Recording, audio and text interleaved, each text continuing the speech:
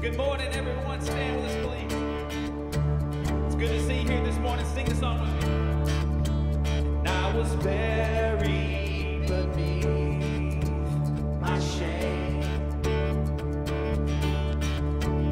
Who could carry that kind of weight? It was my doom till I made it. I was breathing but not alive.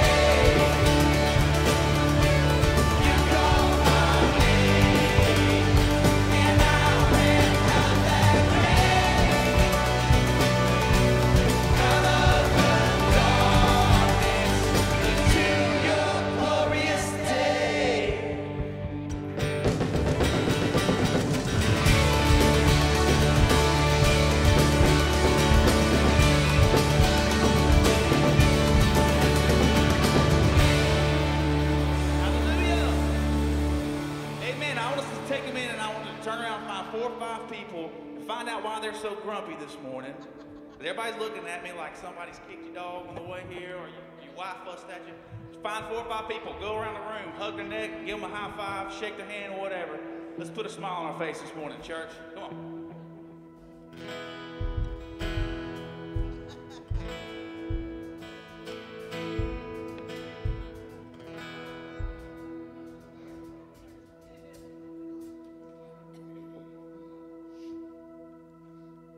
Y'all went around and talked about, y'all still grumpy.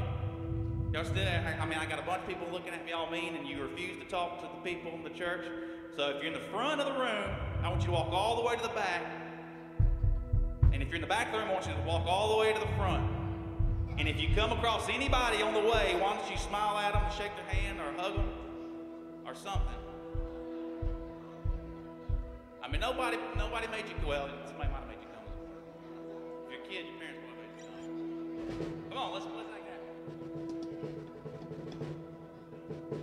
Doesn't mean we need to go down there.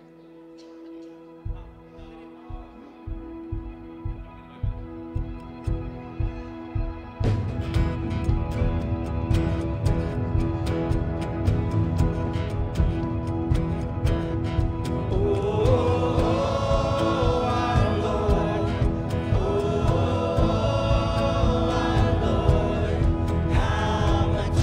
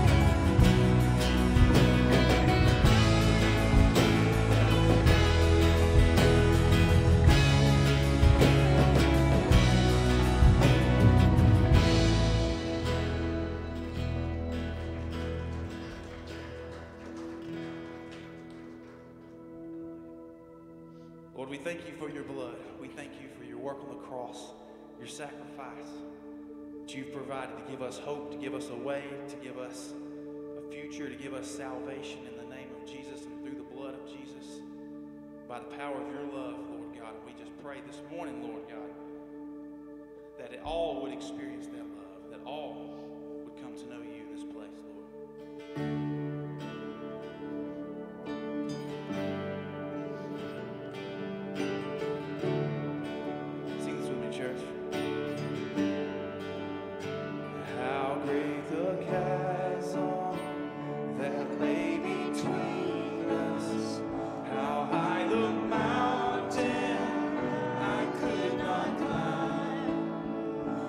Desperation.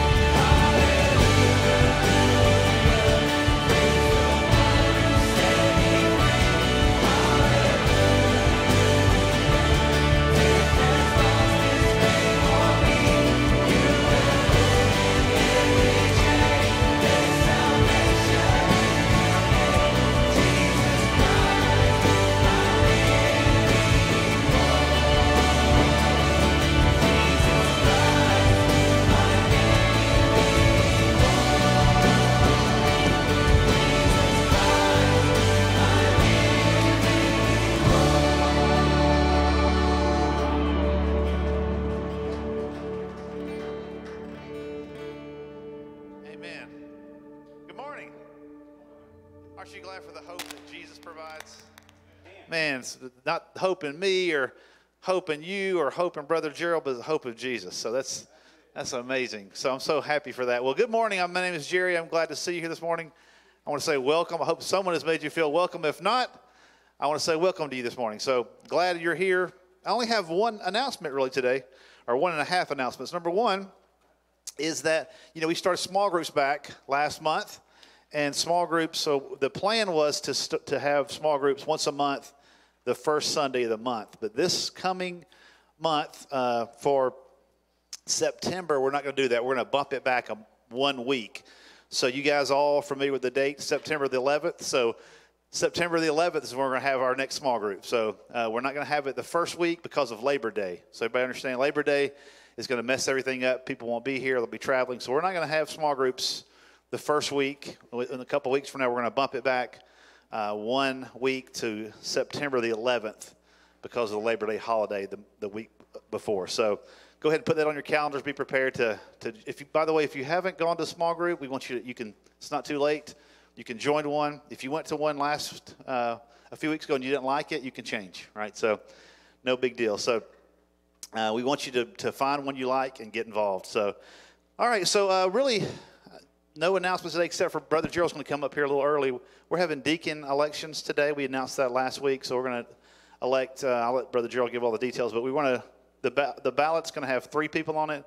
We really want you to only vote for 2 people. 2 people. You don't have to vote for 2 people. You don't even have to vote, but you have to vote for. If you're going to vote, you cannot vote for more than 2. There's 3 on the ballot, so please don't circle all 3. Your ballot will be thrown out. So, Brother Joe, you want to come up and run the deacon election? Oh, yes. This is a wonderful time. Everybody's been looking forward to, right?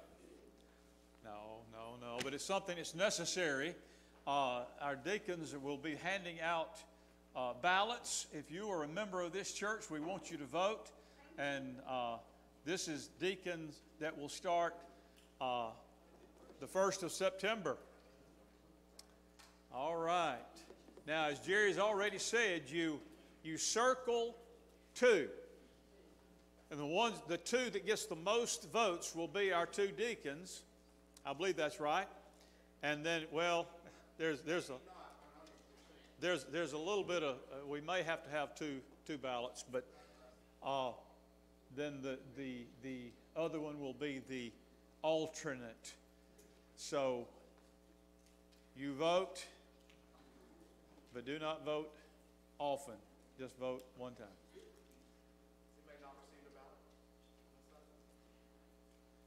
All right, got ballot up here that's needed, upstairs.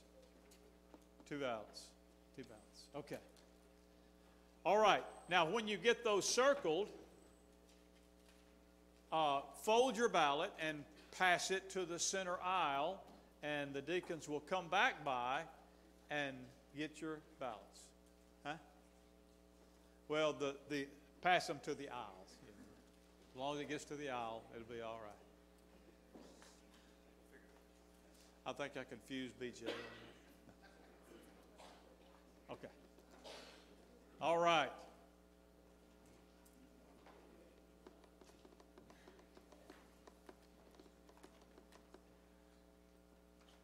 All right. Are we getting them passed in?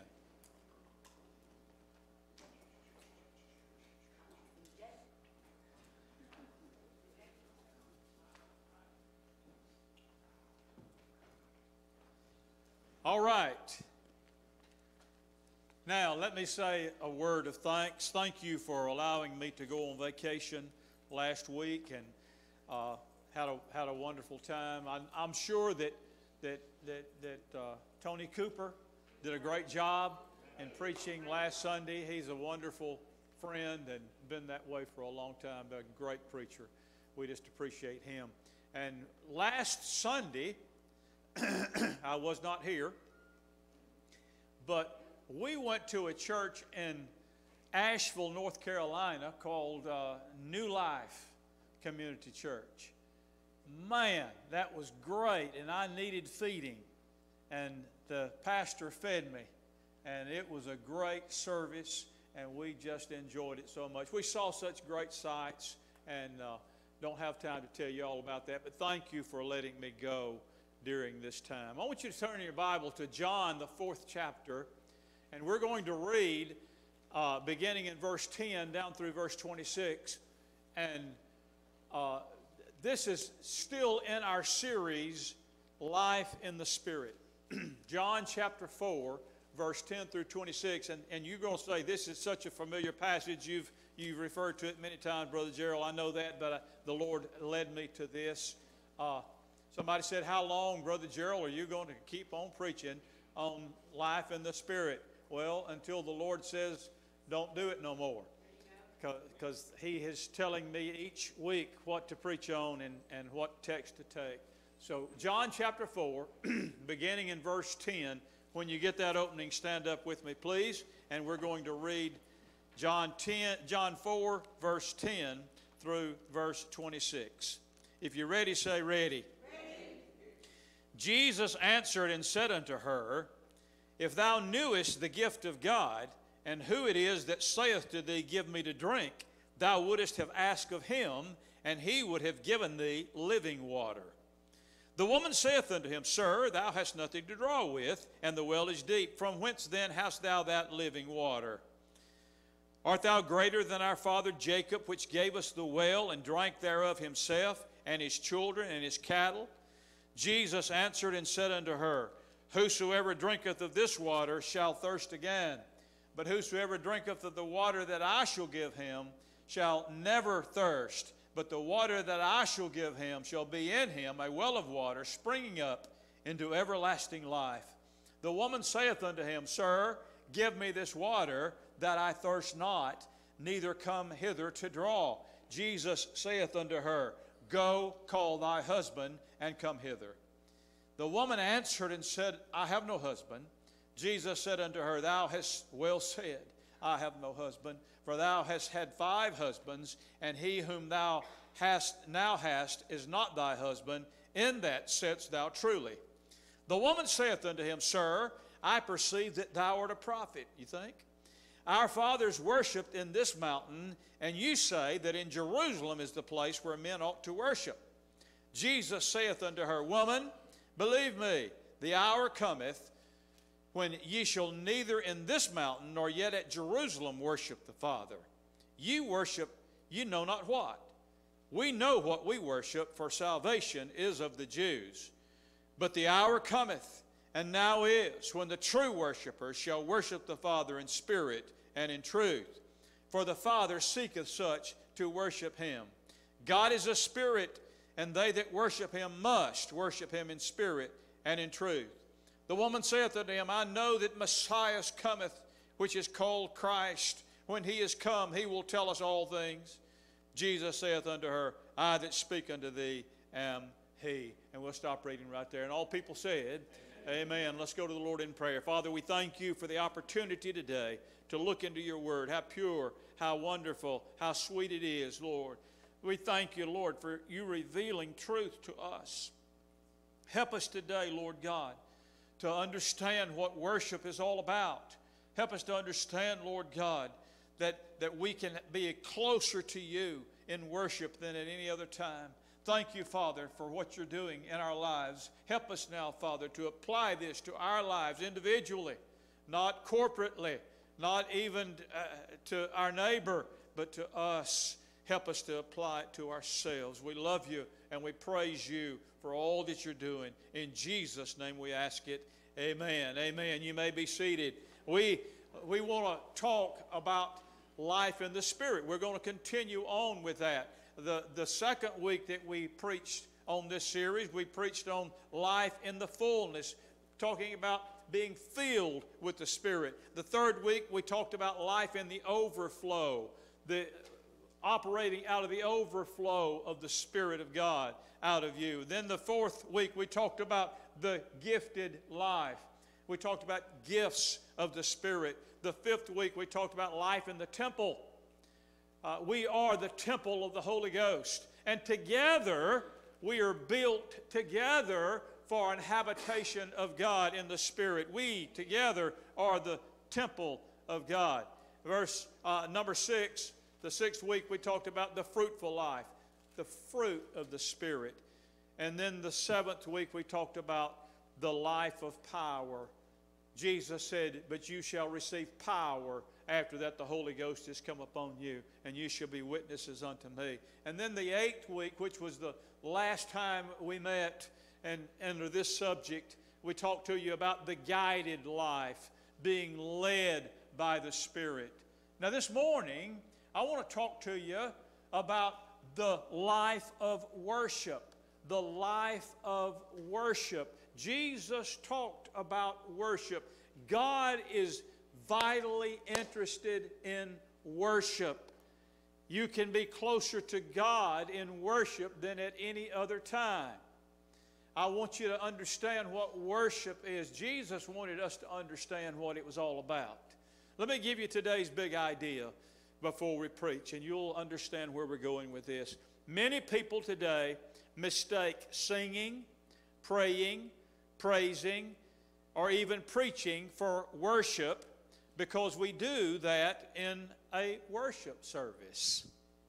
However, worship is something entirely different. Worship is something that is vital to our Lord and to us as believers. Today we will explore what worship really is and discover how true worship can bring you to God in a more meaningful and personal way. Worship is something that God is very, very interested in.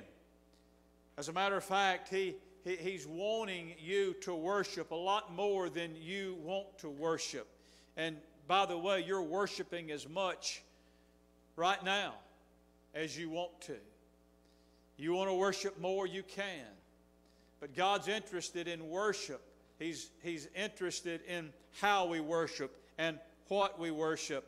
The first mention of worship is in Genesis chapter 22, verse 5, and it's Abraham. Can you believe that before Abraham, there was no mention of worship? And it says there in Genesis 22, 5, and Abraham said unto his young men, this is when he was going up to sacrifice Isaac, remember? He said to his young men, abide ye here with the ass, and I and the lad will go yonder and worship and come again to you. My question is, what is worship? What is worship in its basic terms? It's mentioned 198 times in the Bible, and of those 198 times, there's a specific thing said about it, at least 50 of those times. But God's talking about worship all through the Word of God. What is worship? Well, it literally means to bow or prostrate oneself before someone or something. Basically, it just means to bow down, to fall on your face before someone. And, you know, sometime I wonder, do we really know what worship is? We come to a worship service, but is anybody falling down? Is anybody bowing down? And, you know, that's what worship is. And in the Old Testament Hebrew, it's the word shaha. And that means literally to bow down or to fall down. Listen in Genesis chapter 24, verse 50 and 52. Matter of fact, turn there if you would. Genesis chapter 24, 50 and 52. I'm not going to carry you to all the verses that talk about worship, but I want to point out a few that will help you to understand what worship really is all about. Genesis chapter 24, verse 50 through 52.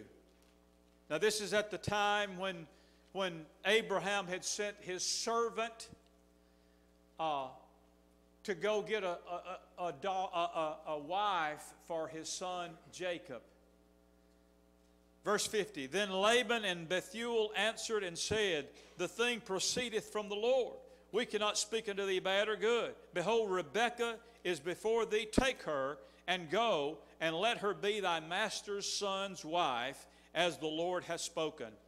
And it came to pass that when Abraham's servant heard these words, he worshiped the Lord, bowing himself to the earth. bowing himself to the earth. He worshiped the Lord. How did he do that? He bowed himself to the earth. Now, you know, Old Testament, I can give you verse after verse, many, many times, at least 30 times in the Old Testament, it talks about worship, and it says that they bowed down or they put their faces to the ground. That's what worship means. That in the Hebrew, that's the meaning of that word that's translated worship. It's translated fall down. Sometimes it's translated bow, but it's always that meaning, worship. And we call what we do worship service. Do we worship? Absolutely. We're going to get into that. But most of what we do is praise. Most of what we do is service to the Lord. We give, and that is considered a worship. But it literally means to bow down. It means to bow or prostrate oneself before someone or something. Then you go over the book of the Revelation in the New Testament. Turn over there if you would. And we see in Revelation chapter 4, verse 8 through 11, I'm going to turn you to a lot of places because I want your faith to be in God's Word, not in Brother Gerald's words. Revelation chapter 4, verse 8 through 11. When you get that, say, got it. Here's the scene there in heaven. You think that they're worshiping in heaven? Absolutely they are. You think they know how to do it? Yes, they do. Look at verse 8. And the four beasts had each of them 6 wings about him, and they were full of eyes within. And they rest not day and night, saying, Holy, holy, holy, Lord God Almighty, which was and is to come. Somebody said, they're worshiping, right? No, they're not worshiping. They're praising. Verse 9. And when those beasts give glory and honor and thanks to him that sat on the throne, who liveth forever and ever, the 24 elders fall down before him that sat on the throne and worship him that liveth forever and ever, and cast their crowns before the throne, saying, Thou art worthy, O Lord, to receive glory and honor and power, for thou hast created all things, and for thy pleasure they are and were created. Worship, taken in the English language, that word that we say worship, it's taken from the Old English worthship. Worthship. And you see they're saying, worthy, worthy, worthy. They're praising, saying worthy, but they are ascribing worth to the Lord. Worthy is the Lamb, is what they say in heaven. But they're praising. You see these 24 elders, they fall down a lot. They fall down and they worship over and over. And then look at chapter 5, verse 14.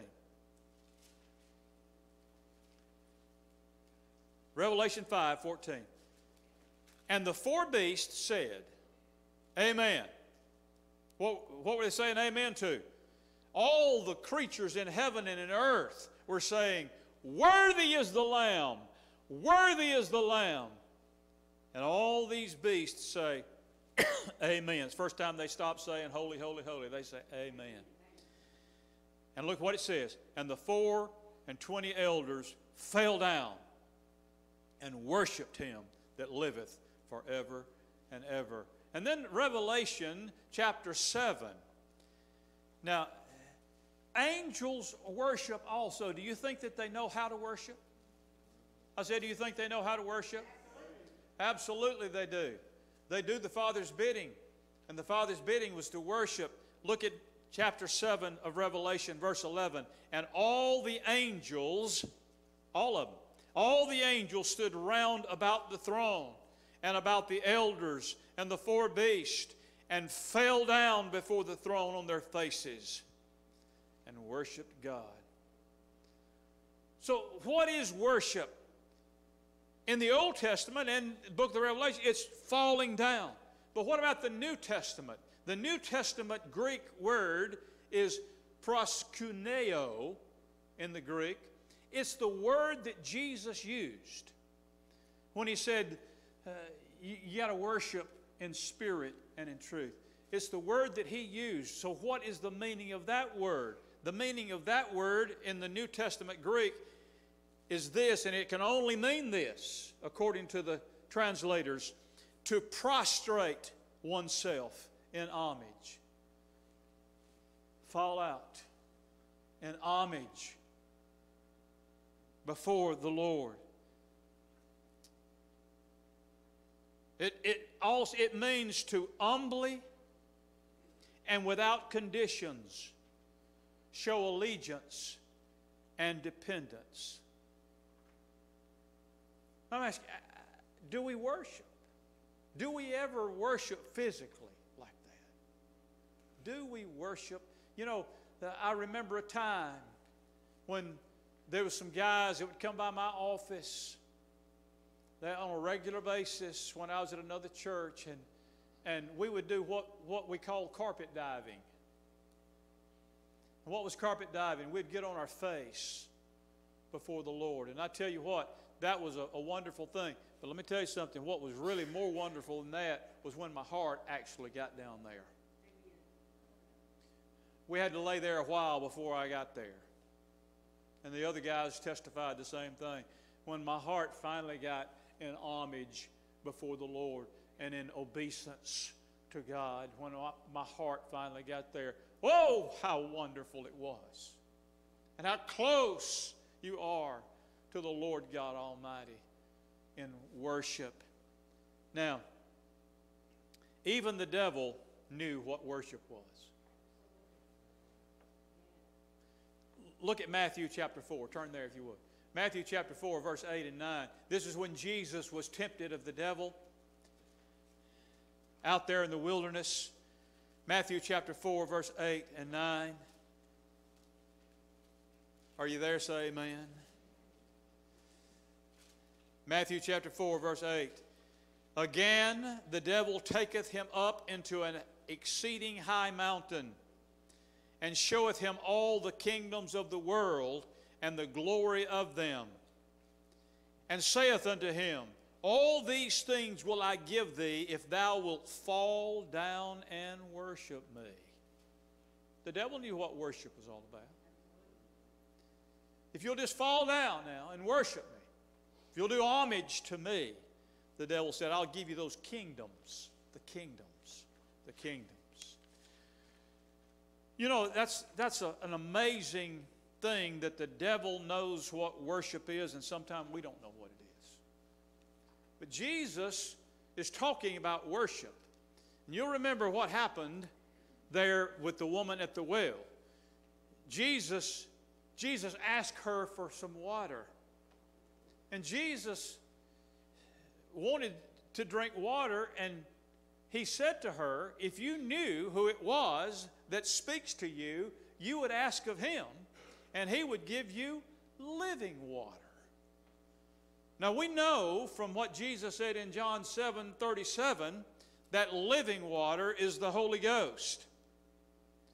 How do you know that, Brother Gerald? In the last day of the feast, that great day of the feast, Jesus stood and cried with a loud voice, if any man thirst, let him come unto me and drink.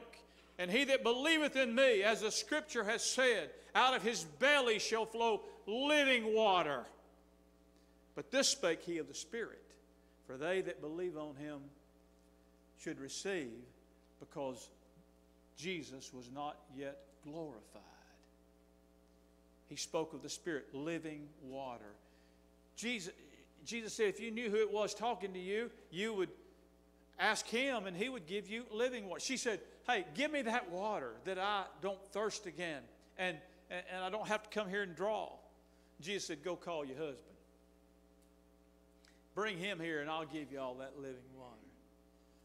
She said, well, I don't have a husband. He said, you're right. You don't have a husband. You've had 5.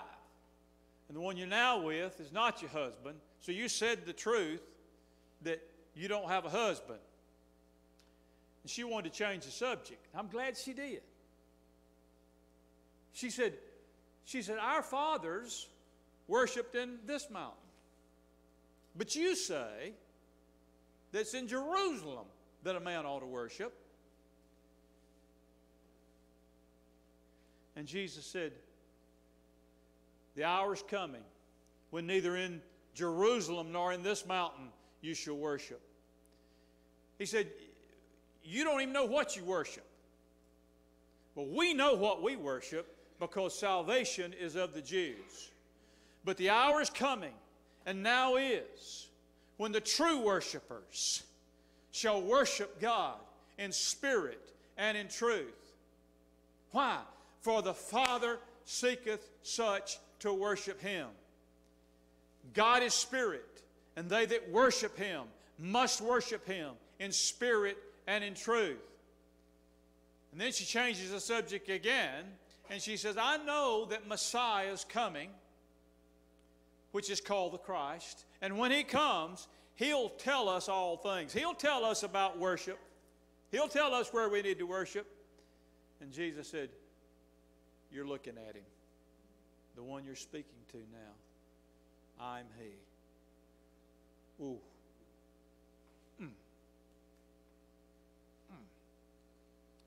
Did Jesus know what real worship was? Did Jesus know what true worship is? Genuine worship. Well, I want to give it to you in the negative first. What true worship is not according to Jesus. What true worship is not according to Jesus. Well, number one, true worship is not something done at a designated place. Hello? Jesus said, true worship, not in Jerusalem or in that mountain.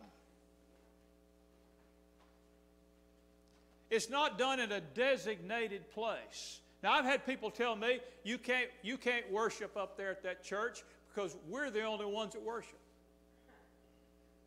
Okay?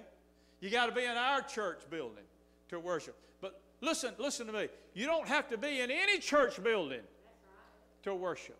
You don't have to be in this one or that one or the one in North Carolina or wherever you are. You don't have to be in the largest church in the world to worship God. As a matter of fact, you may not be able to in some of those churches. Why, Brother Gerald? Because that's not true worship. True worship is not something that you do physically. Jesus said, I believe, true worship is not something done at a designated place. Verse 21 and 22, back at John chapter 4. Jesus saith unto her, Woman, believe me, the hour cometh when ye shall neither in this mountain nor yet at Jerusalem worship the Father. It's not something that's done at a designated place. I'm talking about true worship. Real worship. Genuine worship. That's what Jesus is talking about. Number two, true worship is not done in a specific way. It's not something that's done in a specific way. Verse 22. You worship, you know not what. We know what we worship, for salvation is of the Jews. Now, let me tell you about this woman. Let me tell you about the Samaritans. They were idolaters, even though they said they worshiped the true God. They worshiped up in the mountains. They worshiped on every high hill. And we've been studying on Wednesday about the idolatry that was carried on in Israel. And they worshiped on every high hill, in every grove. But she said, our fathers worshiped in this mountain. Now, listen, they thought that they were worshiping the true God.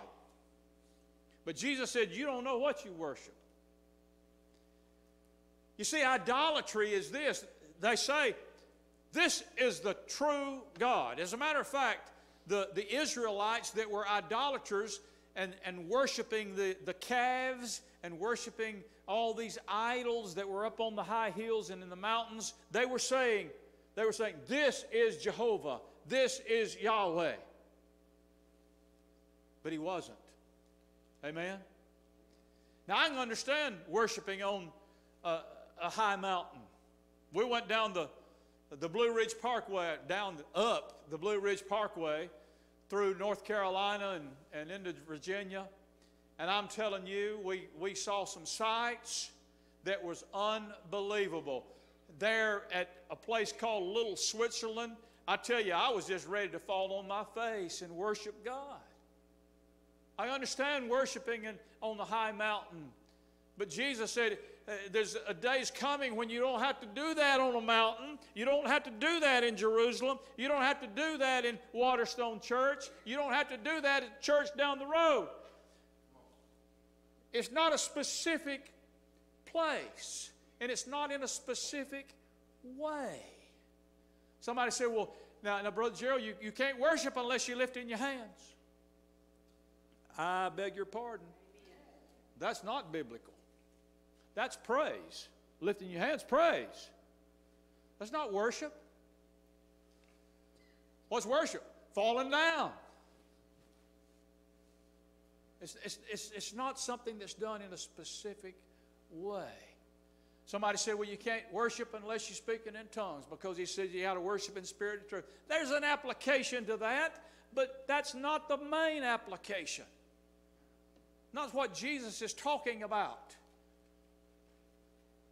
Well, Brother Gerald, you know, you can't worship unless somebody gets up and has 3 points in a sermon. You don't even have to have a sermon to worship. Amen? Amen. Jesus is saying it's not in a specific way. Number 3, Jesus is saying true worship. Now, by the way, Jesus used that term true worship. It's not me saying true worship. Verse 23, but the hour cometh and now is when the true worshipers, he says. True worshipers. True worship, number 3, true worship is not done by a particular people. Not the Jews, not the Samaritans, not the Baptists, not the Methodists,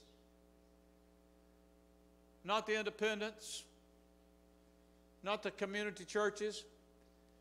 It doesn't have to be a specific thing. I ran across a group it's been quite a few years ago now, but that group amazed me. They were worse than the group that I grew up with. I did a funeral with the pastor of that church, Brother Johnny, and I said, all right, brother, how are we going to? He said, hold up right there. I'm not your brother. I said, well, I thought you were saved. He said, I am, but you're not. Because you belong to that church. I said, well, how's the worship? How's the service going to go in this funeral? How do you want it to go? He said, I'll tell you this, we don't want to worship because we can't worship with you because you are not of God. I was amazed. And I thought, well, isn't that something where Jesus says that it's not, true worship is not by particular people, not by Jews, not by the Samaritans, not by the Baptists, or the Church of God, or the Assembly of God, not by the Catholics or the Methodists. Hey, listen to me. True worship and true worshipers are children of God. And Jesus said that time's coming, and it's now, when true worshipers. And then, number 4, true worship is not done in an outward show. You know, you can bow down and you can kneel on this altar and you can lay on this floor on your face and still not worship. It's not for show. And you know, I run across people all the time that says, now I can't worship in that church because nobody else is. Oh, wait a minute. You don't worship because other people are worshiping. is an individual thing. Corporate worship, listen to me, corporate worship is not really found in the Word of God. We see big groups worshiping sometime, but that's not prescribed by the Lord God Almighty. Worship is an individual thing. Amen? Now, we've found out what true worship is not. Let's see what true worship is. What is true worship according to Jesus? What is true worship according to Jesus? Number one, true worship is something done in the spiritual realm instead of the flesh. He said you got to worship in spirit. Why, Jesus, do we have to worship in spirit? Because God's spirit, and they that worship Him must worship Him in spirit and in truth. Why do I need to be in the spiritual realm? I read the book of the Revelation, and one of the first things it says that John was on the Isle of Patmos on the Lord's day, and I was in the Spirit. Hey, it's got to be in the spiritual realm. You, by Spirit, you come to the Lord. We're going to talk about this in a moment. You lay down before Him in your spirit, and you give obeisance and homage to Him in the Spirit. True worship is something done in the spiritual realm instead of the flesh. Verse 23, he said, the hour's coming. And by the way, lady, it's already here. The hour's coming, and now is, he said, when true worshipers shall worship the Father in spirit and in truth. But not only is something done in the spiritual realm, number two, true worship is something done in the truth rather than in speculation or falsehood. See, Jesus is going on what He's already said. He said, you don't know what you worship. We know what we worship, for salvation is of the Jews.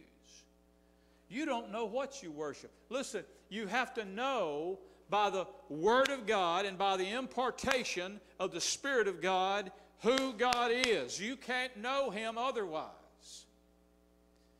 And that's truth. The truth of God comes to you, and you find out He is who He said He was. He's the God of mercy, and He's the God of grace. He's the God of long-suffering. He's the God that forgives. He's the God that heals. He's the God that reaches out to you and does for you what you need and what you can't do for yourself. And then, suddenly you're worshiping when you find that truth. You got to worship in spirit and in truth, he says. But then number three, true worship is something in which the Father is so interested, He is seeking those to do it. Look at it. Look at it. Let's read it. Verse 21. Verse 23. But the hour cometh, and now is, when the true worshipers shall worship the Father in spirit and in truth. Why, Jesus? Why? For the Father, or because the Father seeketh such to worship Him. Do you know God's looking for someone that will worship Him in spirit and in truth? We know that the Father's looking for certain things in the Word of God. Three things I find where God's looking for something. He said to King Asa, he said, the eyes of the Lord run to and fro throughout the whole earth to show Himself strong on behalf of them whose heart is perfect toward Him. He's looking for someone that their heart will be fixed on the Lord so that He can be strong for them. Another instance where Jesus is looking for someone, God's looking for someone, the Son of Man came to seek and to save that which was lost. He's looking for those that are lost so He can save them. And then the third thing is right here. The Father's looking for someone to worship Him in spirit and in truth. He's so interested in it. He's looking for someone to do that. In heaven, there's no problem. Oh, they're worshiping Him. They're falling down all over the place. I could show you so many scripture in the book of the Revelation, the scene in heaven where they're falling down, where they're bowing themselves in obeisance to the Lord. But He's looking for somebody here. Somebody on there. Is He looking for you? Look up here at me. Look up here. Is He looking for you? Has He found you to worship Him in spirit and in truth? Now, this idea of worship goes back a long time. But even in times fairly modern, in medieval times, there was something that was called the feudal homage. And there's pictures of that painted. I wish that I'd included that on the slides that you see up front of you. But it was a time when it was worship of a king. Luke, come up here. I want to demonstrate this. Luke, I want you to sit right here on this step. Luke's the king. He's wanted me to say that for years, hasn't he? Now, the feudal homage, many have said that this was where we get the idea of prayer, of the folded hands in prayer. You know, that's not in the Bible where they put their hands together.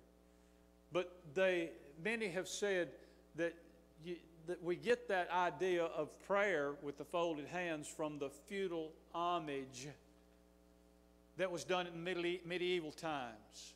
And a king would sit on the throne. And by the way, the feudalism was a type of government where a king owned everything, and his subjects would have the right to work the land and get protection from the king and his army. But they would come, the knights would come first, and then the peasants would come later, and they would do the feudal homage ceremony. The king would sit on his throne. You like that, don't you? With his hands like this. Okay? Do your hands like that. Now watch this. The peasants would come and would do homage to the king, crawl up to him, and place their hands in his hands. And what this signified was, I'm giving you everything that I've got. Everything that I am and everything I ever will be, everything I ever hope for, it's in your hands, King. And the king then would take his hands and put them beside my hands. And he would say, you're mine. Saying that I will protect you. But I'm giving you homage, O King Luke. This was feudal homage. Now that's worship, and they called it worship in medieval times. worshiping the King.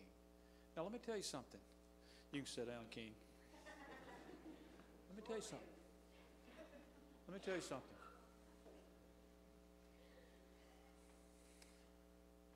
That's what true worship is all about. When I come with my heart and I come and bow before the Lord God Almighty, the ruler of heaven and earth, and I place my hands in His hands, and I say, all that I am, all that I ever have been, all that I ever will have, every hope, every dream, it's in You, O King. And I'm worshiping by doing that. That's true worship. And let me tell you something. God's looking for someone to do that. Has He found you? Are you the one that He's looking for? The Father seeketh such to worship Him. For God is spirit, and they that worship Him must worship Him in spirit and in truth. I want to be a true worshiper. And let me tell you something. When that happens, you're closer to God than you've ever been. The relationship between you and God is so genuine and so real. It's tangible. I can still remember the grip that God placed upon my heart during those times. And I want to be that worshiper. Well, how do I get there, Brother Gerald? How do I do that true worship? First of all, you've got to repent of all the idols that you were falling down before. Well, Brother Gerald, we don't have any idols. We don't have any graven images. No, we don't have graven images, but we have some things. Whether it's the idol of money, or the idol of family, or the idol of fame, fortune, and God forbid that I should say this, the idol of football. There's a warning God gives. And I want to read that. I want you to turn there. It's the last place I'll have you to turn. Deuteronomy chapter 30. Deuteronomy chapter 30. And this is a warning that God gives concerning bowing down to idols. God is a jealous God. He said, I'll not have any other gods before me. Thou shalt not bow down yourself to them, nor worship, or serve them, he said, nor serve them. Bow down is worship. He said, you won't do that. But look at Deuteronomy chapter 30, verse 16. When you get that, say, got it? In that I command thee this day to love the Lord thy God, to walk in His ways and to keep His commandments and His statutes and His judgments, that thou mayest live and multiply. And the Lord thy God shall bless thee in the land whither thou goest to possess it. Verse 17, you need to mark. But if thine heart turn away, so that thou wilt not hear, but shalt be drawn away and worship other gods and serve them, I denounce unto you this day that ye shall surely perish, and that ye shall not prolong your days upon the land, whither thou passest over Jordan to go to possess it. I call heaven and earth to record this day against you, that I have set before you life and death, blessing and cursing. Therefore choose life, that both thou and thy seed may live. Listen, I believe with all my heart, because God has not changed, I believe most of your problems, most of my problems can be traced right back to that very thing. Not worshiping the Lord. Let me tell you something. Man is made this way. You're going to worship something. You're going to put your hope on something. You're going to look forward to something. You're going to have your heart set on something. The question is, what is it? What is it? God's looking for someone to worship Him in spirit and in truth. And the question is it you? Has He found you? Oh, I want to bow down. I want to put my face to the ground and say, God, everything that I am, everything that I ever will have, everything that I have right now, every hope, every dream that I ever conceive in my mind, it's yours, Lord, because you're worthy. You're worthy. You're worthy to receive it. And He said, I found you. I found you. You're worshiping me right. Every head bowed, every eye closed. He looking for you? Has He found you? I want to confess to you right now, there's been many things that I have given my heart to that I should not have. There's been many things that I bowed down to and worshiped that God wasn't pleased with. And most of my problems that I've ever had, I can trace back to that, to leaving in my heart worship of the Lord. Maybe that's your confession also. I need to repent of that. I need to repent of those things. I need to say, Lord God, you are my God, and I need to fall down before Him.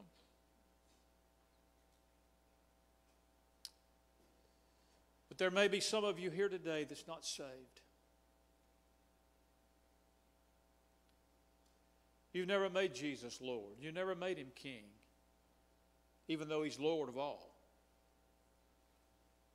But you've never bowed down. You've never said, Jesus, you're Lord. You're my Savior. You're my source. You can do that today. If you will just fall at His feet as those early disciples did when they knew that He was Messiah. You can just fall at His feet and worship today. And those of us who already are born again, today's the day of repentance. Today's the day to turn. Today's the day to fall down and worship in your heart the Lord God Almighty. Father, I thank you for the opportunity today, Lord God, to come to you with a full heart, with an open heart, hating my sin of turning from you, loving the worship that I have with you.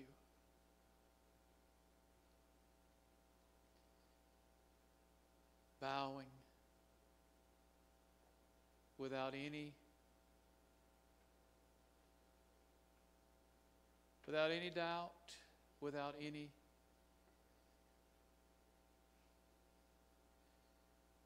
circumstances or unknowns.